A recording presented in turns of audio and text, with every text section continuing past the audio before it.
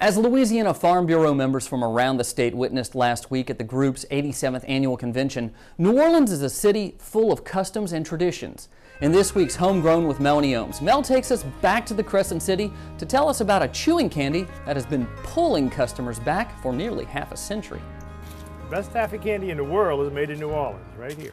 And for Ron Cotterman, right here sometimes changes from hour to hour. Ron makes Roman chewing candy in this 94-year-old cart custom built for his grandfather. But the history of this tasty and chewy treat dates back much farther, back to when Ron's ancestors lived in Sicily. Many in his family were candy makers by trade. At about the turn of the century, Ron's great-grandmother, Angelina Napoli, moved to New Orleans. She continued to make candy for family and friends, but it was her son, Ron's grandfather, Sam Cortez, who began to sell the candy alongside fruits and vegetables all around New Orleans. He was a vendor from the time he was like 15 years old on.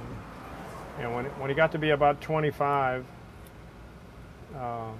he decided to try to sell some candy on the route with him, you know, with the fruit and vegetables. The candy sold better than the fruit and vegetables, and so he got in the candy business.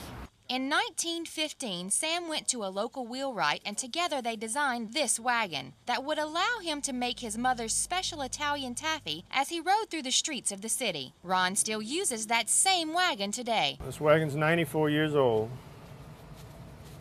And my grandfather went to several wheelwrights in town. Enough about the wagon. This is what you want to hear about. The taffy recipe is simple. Corn syrup, sugar, and shortening brought to a boil. It's then cooled one piece at a time on a marble slab, then hand-pulled on a hook to mix in the flavorings and to give it texture.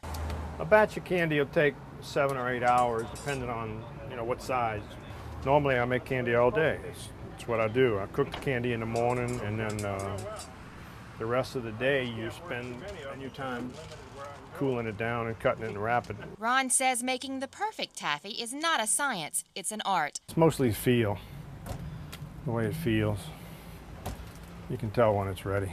Ron started making Roman candy at around the age of 14. It's a family business, so he worked very closely with his grandfather and learned everything he needed to know in order to keep the business rolling. 3 generations of people still buying candy. I mean, we've just been around for a long time. People appreciate what you do after a while. I moved to Georgia after the hurricane, and I came back this weekend for a visit. So we were going to Britannia, and I saw this guy. We're stopping. And I said, oh, we gotta go. We gotta go stop at this guy. My dad used to bring this home for us. If you want the best taffy in the world, you have to come see me.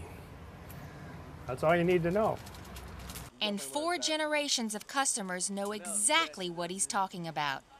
From New Orleans, I'm Melanie Ohmes for This Week in Louisiana Agriculture.